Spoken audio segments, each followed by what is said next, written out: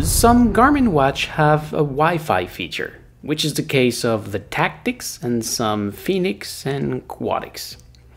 If you have Wi-Fi, you will find the option into the menu when you hold that button and then go down to Wi-Fi. If you don't see Wi-Fi here, you don't have Wi-Fi.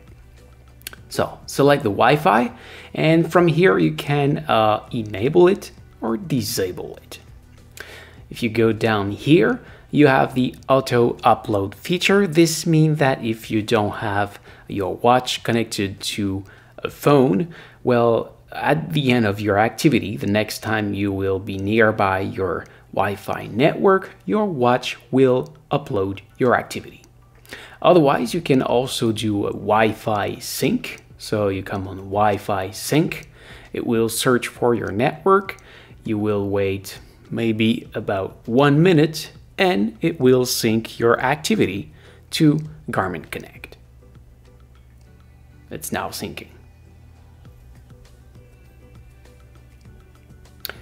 Of course, for doing this, you will need to add your network. Actually, if I come here, you can see my network is just right here. But if you want to add another one, you can come here on Add Network. Know that you can add up to 7 network for now, and it will scan for the available network. Of course, it's only compatible with 2.4 gigahertz Wi-Fi. If you have 5 gigahertz Wi-Fi, you won't see it.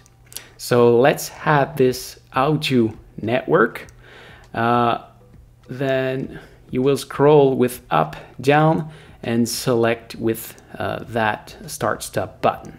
So my password is auto password. So I'm gonna select capital H because that's how my password is made. And if you still have other capitals, you can go at the very bottom here and look for ABC to go back on capital or go back to minimal, just right here. So I said it was how, let's fast forward this, of course.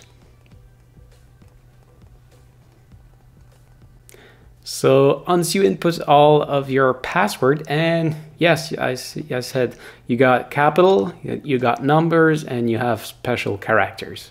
And when you're done, you go on the check mark just right here, you select it, and it will try to connect to your network. If your password is white, it's gonna say connection successful, and you're gonna have those 2 network or 3 or 4 or up to 7 network available. And the next time you will go on Wi-Fi Sync, or you will go nearby your Wi-Fi, if auto upload is enabled, it will sync your activity. Of course, if you have a phone nearby, it will go on Bluetooth first, and if there is no phone, it will go on Wi-Fi. The reason is that Wi-Fi drains a lot more battery. So, this is it. Thank you for watching. I hope it helps. If yes, please smash the like button. If you are planning to buy this watch, you can see my link in the description. And don't forget to subscribe to my channel so you can find me back easily next time you need help. If you want to see my other tutorial about this watch, you can see my playlist just right here. And you can also find me on my main channel just right there. Thank you for watching. Take care and see ya.